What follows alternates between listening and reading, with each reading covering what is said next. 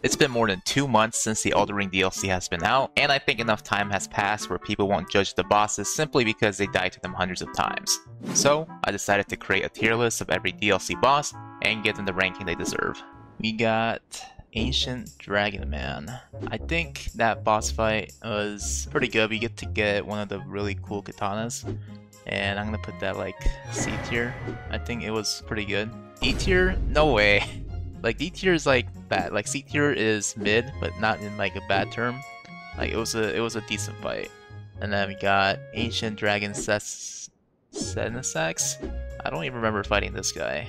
I think he's on the way to get to that the Dragon Communion. But I think the reskin bosses are kinda like unfair to be judged. So I think I'm gonna put that at F tier. Yeah. So anything like, let's see, yeah, Deathrite Bird, yeah, Falling Star Beast, and all the dragons are pretty much just reskinned. Yep, drakes, yeah, the tree sentinels.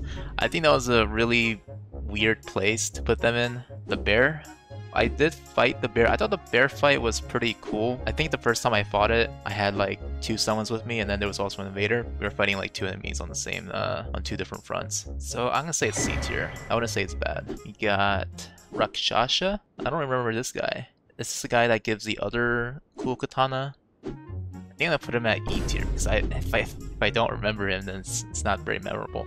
We got Black Jail Knight. I think it was pretty cool.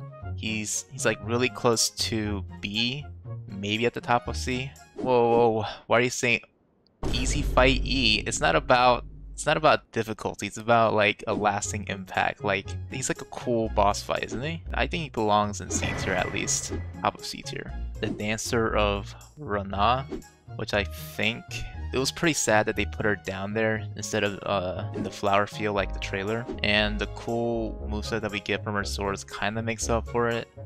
I'm gonna say that's C tier as well. Chief Bloodfiend, I think that's a pretty bad boss. We get a nice weapon, but still, boss itself is kind of eh. We got Black Knight, Edred, pretty much the same thing but reskin. They have some really cool new moves and they kick your ass, but I think just in general they're like D tier. No, wait, it's better than Chief Bloodfiend, I think.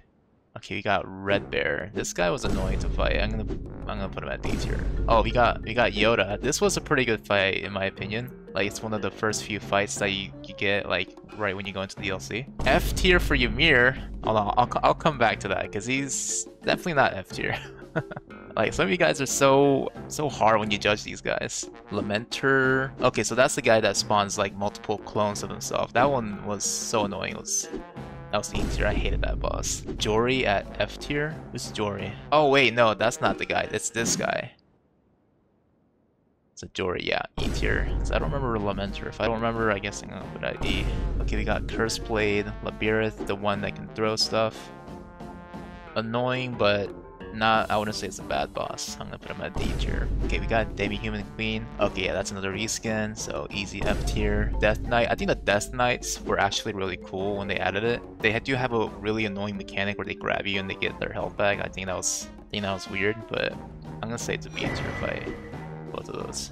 And then I get to count Ymir, and yeah, his boss fight was so unique that it's so annoying, but at the same time it's also kind of fun depending on what kind of build you're doing. I say he's a easy C tier. Yeah, we got Golden Hippo. I'm gonna say that's I'm gonna put him at E tier right here. I thought the hitbox wasn't too bad when I first played it, and then I played it again, and no, the hitbox is so bad. Divine Beast Dancing Lion. I'm gonna put that at A tier. Very close to S tier actually, but some of the moves I think are a little bit too much. Putrescent Knight. I'm gonna put that at C tier. It's a pretty cool boss design wise. I think that's why he deserves C tier, not D tier. I'm gonna put Midra at S tier. Pretty good boss, lore wise and design wise, and the animations are so smooth. Meteor. I'm gonna put that at F tier. I really don't like this boss. Like, I think some of the people agree with it. You can't see it? Okay, here you go. I think I have to just scroll up a little bit. Yeah, there you go. Shadow Tree Avatar, I think deserves C tier.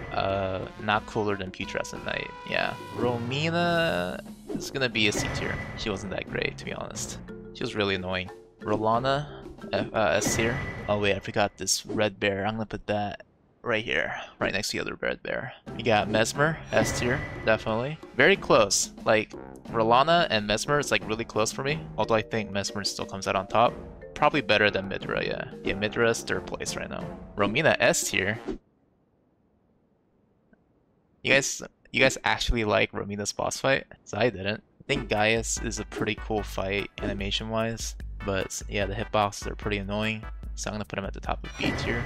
Furnace Golems are D tier. Really cool visual-wise. I love seeing them on the map, but I would not take the time to fight them at all. Veil the Dread. Very easy S tier. I think he would have been like even just by himself without Egon's voice line, like it's pretty much S tier. And then Egon just like solidified it. He's like so close. I think it's just better than Rolana in my opinion. And then we got Radahn. Now this is tough because I actually like fighting Radahn, but not as much as I also want to. He's definitely not S tier, but I don't think he deserves B tier. I think he deserves somewhere around A. I know a lot of people hate him. Like it's either A or probably F for most people. I don't know. B for bad design. The animations are great, and the attacks look spectacular. Lore-wise, I'm still a little bit confused. I'm still waiting for like an explanation. Maybe they'll clear it up. But for right now, I'm gonna say it's like, yeah, A-. Last place A. But better than Demi-Human. Yeah, definitely. I think the Divine Beast Dancing Lion is better than Radahn, so I'm gonna put him right there. There's my official list for right now. It might change in the future, but I think this is pretty honest for me. Please don't get angry.